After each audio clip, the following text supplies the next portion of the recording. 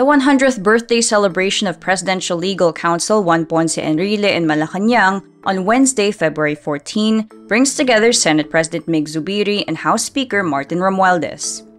This as the two chambers of Congress continue to be in a word war over proposals to amend the Constitution. Zubiri says he told Romualdez they should work professionally and stop the word war. He adds, a second meeting is eyed for next week.